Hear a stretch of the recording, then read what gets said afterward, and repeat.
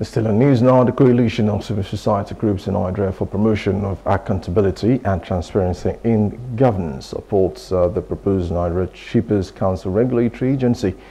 The bill aims to empower the council to regulate the shipping industry, protect shipper interests and promote economic growth, of which they believe that the bill will enhance transparency, accountability, efficiency, reduce cost, increase competition and improve service delivery in the sector. We use the opportunity to appeal to the Right Honorable Speaker to help sustain this tempo given the significance of the bill and its importance to the national economy and positive impact it will have on the lives of citizens. That we plead with the Senate President, Godswill Akpabio, that Nigerians are eager to see the Senate replicate the best the House has adopted in treating the bill.